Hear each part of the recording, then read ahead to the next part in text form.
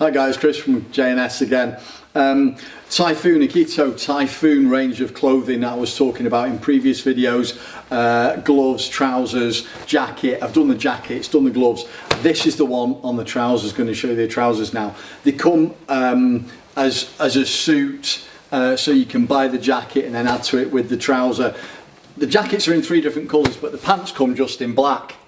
But let me show you some detail on them now. This is the jacket in black. That matches. That's a Typhoon jacket. I'll just take that off and then you can see the trouser a little bit better. They're quite a high waist, so they come up nice and high, but that's not a bad thing, because when you sat on the bike, of course, it's much comfier and much nicer when the waist is nice and high on you and it's not pulling down or pulling low, especially if you want to stay warm. They do have a connection zip for the trouser anyway, and it's 360 degrees all the way around, so you're nicely fastened in and you stay nice and warm in any case, but it's nice to have them quite so high. It just feels comfier. First of all, talking about the waist, there's adjusters on the waist there, on the waistband, dead easy from fastening with Velcro. Pockets as well, either side, fastening with the zip. Pockets on the front there. Moving to the side, you've got some reflective panelling here as well. And further down the leg, the fastening down at the bottom of the leg here has got the reflective piping on, and that, undoing that flap with the Velcro, reveals your zip there to get it on and off at the bottom of the leg. Do that back up. There we go. Just on the front of the knee, there is body armour in these, similar to the jackets. They have the body armour in the knees and shin around this area here, so this reinforcement, and then you've got a stretch panel at the bottom of the knee there as well, so it makes it nice and comfortable and flexible when you're on the bike. Akito Typhoon logo on the side. Nice high waist there at the back, nice and high and comfortable.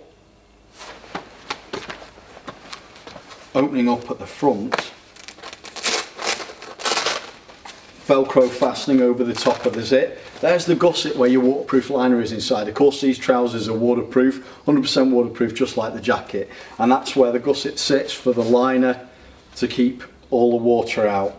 Also inside there, you've got a removable thermal lining, that one there. Now that just unzips, just a zip around the waistband, so in warm weather you can take that out and you don't get quite as hot. Stay waterproof, but you don't get quite as warm. That's fully removable, that thermal lining inside there. Fasten that back up with the press stud. Dead easy, nice and comfortable. Now these are only a size medium on me, and I'm about a 32-ish, 34, just after Christmas. And but the leg, you'll notice, is quite long. But that's not necessarily a bad thing, because you know, as soon as you get on the bike, all the trousers do is ride up. They ride up loads. So even though I've got a short ankle boot on, this medium size is still long enough to accommodate that. It's a nice trouser, feels really good. Entry level again, the Akito Typhoon trouser to match the jacket, and of course to match the gloves as well. Lovely, quite nice, quite good quality, and it's going to be a really good seller. That's the Akito Typhoon trouser.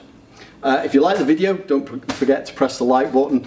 Don't forget to subscribe to our channel, and I will talk to you soon.